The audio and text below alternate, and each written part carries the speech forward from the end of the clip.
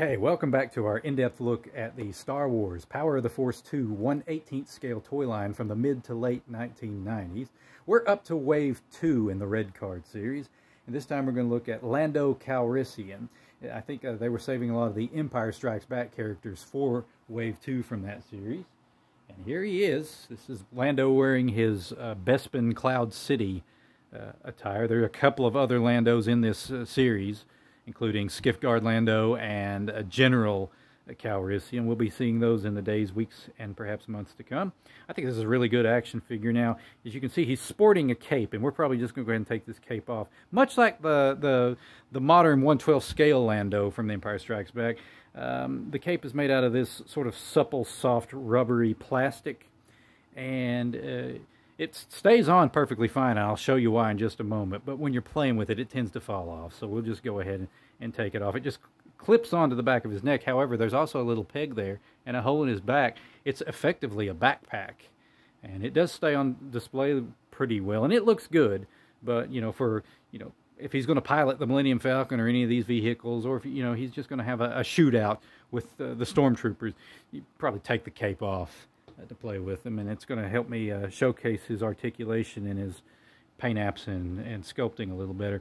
Now, pretty good likeness. I mean, again, these Power of the Force 2 figures gives me the impression of Star Wars, the animated series, which never happened, and I don't even know if it was ever planned, but that's the vibe I get from looking at these. Very stylized.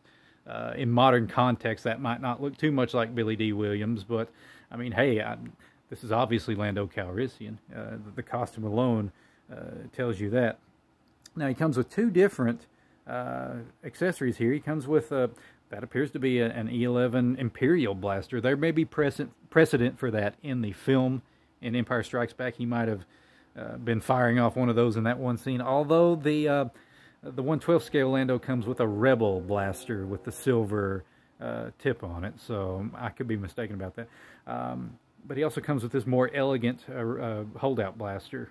And I don't know which one. I'm not going to display him with two weapons, one or the other.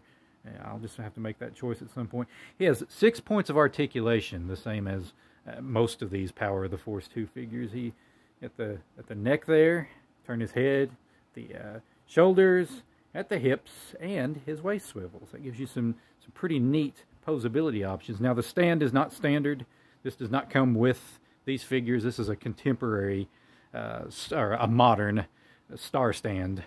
And you have to be careful when you buy these because they also produce them for vintage figures. They're not compatible. A vintage star stand won't work with these, or vice versa. But these work really well to keep these figures up on their feet. And some of them won't stand up at all without these stands. That's one of the big drawbacks from this particular toy line. But they have a very small footprint compared to those NECA stands, which take up a huge amount of real estate for those 1/12 scale figures. But no, I really dig this figure. I didn't have a Lando Calrissian in my collection when I was a kid, and I was happy to get this in the mid 1990s, and put this alongside my vintage figures, and it fit in just fine.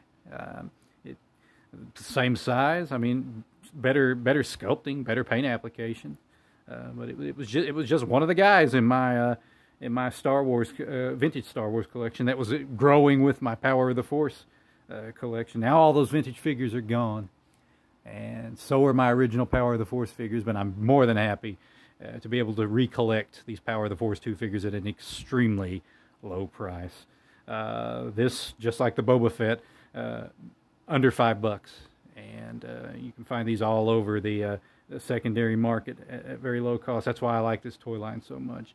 They may not be as screen accurate and realistic looking as the modern Star Wars figures, but they don't cost $15 to $20 either, and that's really the appeal to this particular toy line to me. So there you go, pals. Lando Calrissian, very great action figure, and again, it looks great with the cape on display. Probably want to take it off for play. Okay, talk to you again real soon. May the Force be with you.